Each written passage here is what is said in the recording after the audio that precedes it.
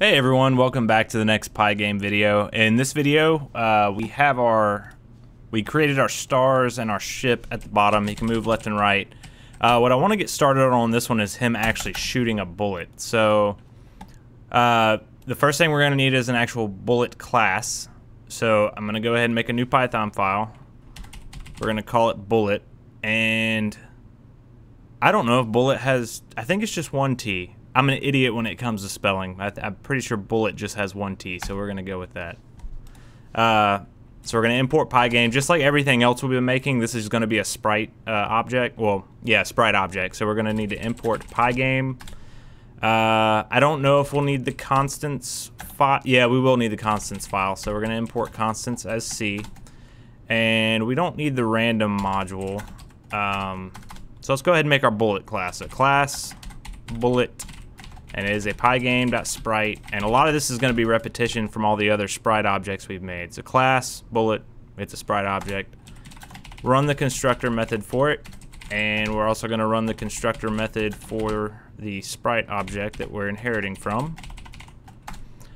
Our bullets are going to be simple. I'm not going to upload an image either. We're just going to use a surface object. It's going to be a white square, but if you want, you can make a picture of a bullet and upload it, or not upload, but just do pygame.image.load and put that in the image variable. But I'm just going to use a surface just like all the other stuff we've been using. So let's do self.width equals pygame.surface. We'll make a surface object. Or actually, sorry, no, that's for the image. Self.width, I want this thing to be square, and I'll say it's 4 pixels wide.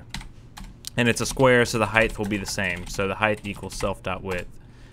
And self.size, I always make one of those, and it will equal a tuple of self.width, self.height, and then we'll get the image going. So self.image equals pygame.surface. So the image will be a surface object, and the size will be the size that we set right here. So it'll be 4 by 4 pixels. I want it to be white, so self.color equals 255, 255, 255. Then we'll fill the image with the appropriate color, so self.image.fill. We'll pass in the color to it. And then I always, well, we'll have to get a rect object, so self.rect equals self.image.getRect. And then self.velocity, I always do that. So self.velocity x is 0 and self.velocity y is 0. Now, one thing I want to note, when you shoot the bullet, so every time a bullet's created, it's obviously going to be fired from the ship. So as soon as the bullet's created, it's going to have a y velocity as soon as it's created. So self.velocity y, we'll say it goes like, let's just put 5 pixels per frame right now. But since it's going up, it's actually going to be a -5. Down on a screen is positive, and up on the screen is negative. So the bullet gets created at the bottom right where the ship is, and it goes up. Alright, now we need to make our update method. So the update method is going to contain all our positional information. So self.rect.x plus equals self.velocityx, and self.rect.y plus equals self.velocityy. Honestly, that's pretty much all the code we need for a bullet. Now, just kind of how I made the background class contain all the information and logic for how to generate its own stars, so we wouldn't clutter up this main file right here. I'm going to do the same thing for bullets. All the information on how to create a bullet and put it on the, well, not put it on the screen, but just to create a bullet that the ship is shooting is going to be part of our ship class. And that makes sense, like the ship shoots bullets, so the logic for how bullets kind of work should be in the ship class. So we're in our ship class here. So at the top, I need to import that bullet class we just made. So I'm going to do import, from bullet, import the bullet class. And because we can have multiple bullets on the screen at once, we obviously need to make a group in here that is called a bullet group. It's all the current bullets that are on the screen that the ship has. So right after the, I'm just going to put it right after the rect attributes. I'm going to do self.bullets, plural, equals pygame.sprite.group. And that equals our bullet group. And again, I didn't really write any notes for this video, but I'm trying to think of the best way how we can generate a bullet. So I think what I want to do is give the ship class another method called shoot. And what's going to end up happening is in this event loop right here, obviously we check for the A key and the D key for left and right movement, but I'm going to add another key check in here for the space bar clicked. And when you click the space bar, it's going to execute player.shoot. So it's going to execute the ship's shoot method that we'll write right here. And what does that shoot method do? Well, it's going to make a new bullet, and that equals a bullet object. And then in self.bullets, we're going to add that new bullet object we just made. We're going to add it to the bullet group. And I had a typo there. So yeah, so self.bullets, add new bullet to it. And that should be, let me just go over this real quick. So press space, it runs the shoot command, creates a new bullet, and adds it to the bullet. Oh, when we create the bullet, we actually need to provide it the information on where the bullet needs to be put at on the screen, because right now it's just going to be put at the top left corner because it's rec.x and rec.y by default are set to 0. So this new bullet that we're creating, we need to access its rect attribute and its x attribute. And for right now, I'm going to... Here, let me type this code, then I'll explain what it does. And then we'll have to kind of mess with it for a second to get it actually the way we want it. But so this is making a new bullet object when we run the shoot command. And then once we've made that object, we're setting its x attribute, its x coordinate, to the same x coordinate as the player. And we're doing the same with the y coordinate. So this will put the x and y of the player is actually the top left of the ship. So what this is going to do is the bullet's actually going to be created at the top left of the ship too, which is wrong. But I'll go ahead and show you the bullet working, and then we can kind of tweak the values to get it centered on the ship. So it looks like it's coming from the center of the ship. So this should all work. So let's go to main now, and let's put a statement in here. If event.key equals Pygame dot k underscore space, and it's k underscore space all caps, then we want to do player dot shoot. And let's see if I made any typos. So it's running. I can move left and right, and I can't shoot.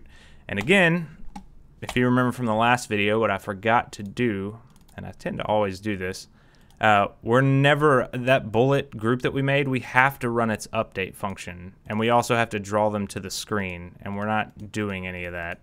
So the player right here, self.bullets, will access that bullet group, and we need to run its update method every frame. We also need to draw the bullets to the screen, and the best way to probably do that, we are probably going to have to, yeah, we'll have to put it in here. So let's see.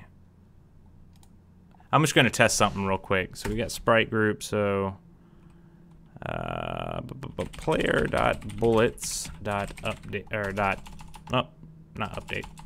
Let's go to the render section. After we render the player in the sprite group, player.bullets.draw to the display. So we'll throw it down there. Yeah, so there you go. Now we have our bullets. So this is kind of weird. This is not the best way to code this, and I'm actually going to do a series later that shows you how to really organize this, and your main loop is actually only going to be 4 lines of code long, and everything is kind of in its own file and organized, and it makes your game very scalable and easy to work with. The problem with doing that for a basic series is it has a lot of complicated stuff in it and setup that I don't want to show you right now.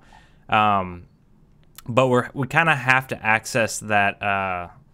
We have to access that bullet list outside here so we can get it to draw to the display.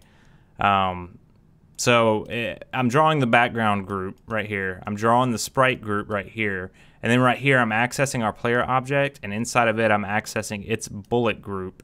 and then I'm drawing that to the screen, if you kind of understand what I'm doing there. And it works. So I can shoot, but as you see, they're on the left side of the screen, or the left side of the player. So let's get them centered. So we need to go to ship.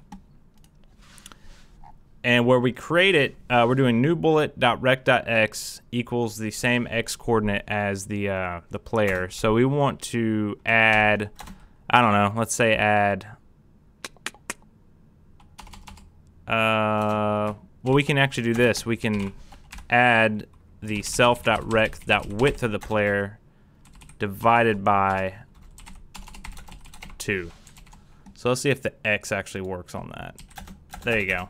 So now they're kind of centered, but it looks like we need to subtract 1 from it. So let's subtract 1 from that. We may need to subtract 2. And again, you can just constantly tweak these numbers and get it where you want. I'm not a big math person, so I'm sure there's a better equation to figure this out than what I know, but yeah, okay, so that's centered. So there you go, he can shoot. One thing we need to do, though, is if you were to let this program run for a really long time, you would notice it would be taking up like 7 or 8 gigs of memory. And the reason that is because we're creating all these stars and shooting all these bullets, and they're going off the screen, but they technically still exist. So what we need to do is program some code that says, hey, when these things get off the screen, go ahead and just clear them from memory. That way they're not, actually if I pull up Task Manager here,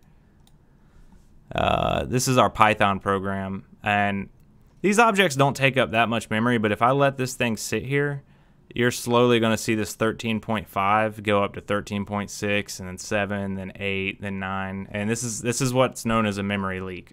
So there's a memory leak in our code. It's not clearing stuff out. This will eventually, it's going to be slow because these objects don't take up much, but it'll get up there. So let's go ahead and code for that. So what I want to do that in the update function. We'll do it for the bullets first. So right after we update the bullets, we'll do this. We'll loop through every bullet that's in that bullet group and check for where its position is. And then if it's outside the screen, we can just remove it from the group, which removes it from memory. So for bullet and self.bullets, if bullet.rect.y, so we're wanting to check if the bullet's at the top of the screen. So if it's greater than or equal to 0, because 0 is the y coordinate at the top of the screen. So if it's greater than or equal to 0, then self.bullets.remove, and then you just pass in bullet. So this is going to loop through every bullet that's in our bullet group and check its y coordinate. If its y coordinate's greater than 0, it removes it from the bullet group. And we're going to do the same thing for our background class. So right after we update the stars, we'll do for star in self.stars. If star.rect.y is less than or sorry, greater than or equal to, because the stars are going down. So if it's greater than or equal to the display height, which was like 700, I think is what we made it, then self.stars.remove the star. There you go. And hold on one second, because I think I should have did less than or equal here, where it said, where it checks for bullets, for bullet and self.bullet. So for every bullet in the bullet group, if its y is less than or equal to 0, I had greater than or equal to 0, so I couldn't shoot. So I changed it to less than or equal to 0. Yeah, so there we go. And I kind of want my bullets to be a little faster. So let's put like 8. A little faster than that. Oh, that's my ship. Bullet is right here, so -8. Yeah, about like that. And one thing you can kind of tweak on your own, I can kind of shoot these as fast as I can hit the button. You could set like a Boolean value called can shoot, and if it's true, you can shoot. But then when you shoot, it sets it to false for a certain amount of time, and then after like a couple frames, it resets it back to true, so it prevents you from spamming the shoot button that fast. You can only shoot it so fast. I'm not going to implement that, but it's pretty easy to do if that's what you want to implement in your game. So yes, this one went a little bit long, and the next one I promise we'll get to where we'll set up the borders on the left and the borders on the right. That's going to be like real simple and only take like probably 3 or 4 minutes to go over. But yeah, we'll do that in the next video.